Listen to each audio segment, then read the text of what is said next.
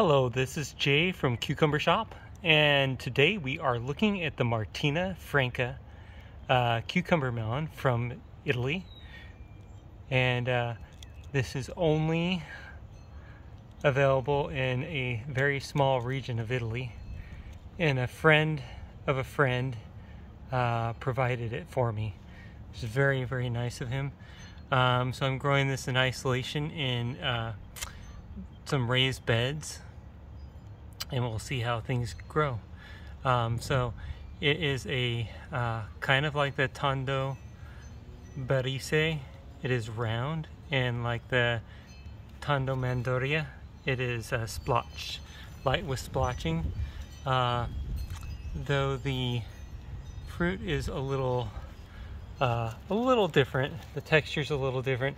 This one happened to fall out as I was trying to fix the stems to allow for the fruit to continue to grow. And as you can see, the fruit works to cluster around the crown of the plant. Here's another plant, and fruit will often cluster. Here's another nice picture. We need to get that one out a bit. There we go.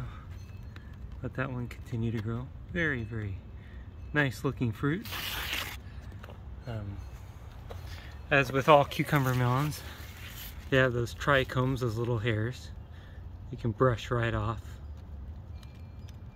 Now, the Martina Franca, like a lot of cucumber melons, is grown in areas where it's very dry, in very arid climates, and often dry crop, meaning they'll be given water to begin with, but later on they will not have much water at all. I wonder if I can come around. I'm not sure if I can come around. See, anyways, there's another one back there. I'm not even sure if I can take a look at that one, but this one right here that split would not split if I were to dry crop it. Give this plenty of water, but I'm gonna take this fruit because it's split and it won't produce good seed. And here's my last one, just starting to fruit. The last plant. Normally we would allow these to sprawl if they were out in the field. That's normally how they're cultivated, but I'm growing them up tomato cages the best I can. I was gone for several days, so had to fix them up today, put them back up the tomato cages. But yeah, while we're at it, how about I try one of these fruits? I'll try to stay away from the mic while I'm trying one of these fruits, and then I'll tell you how it tastes.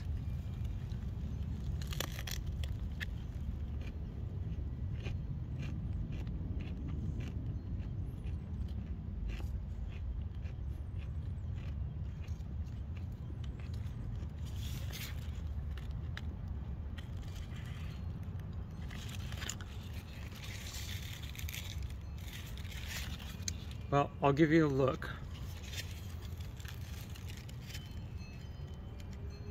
That's the inside. Slightly sweet, very nice texture. Nicer than I thought I would get out of this variety. Thought that maybe because it was so rare, it might not be that good, but it's actually really good. So really impressed.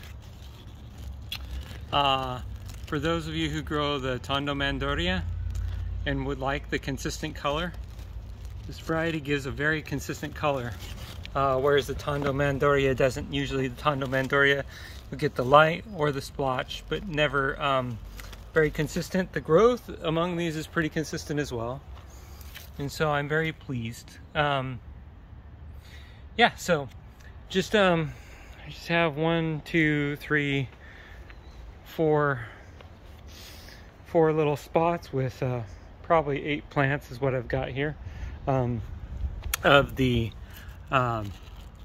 Martina Franca.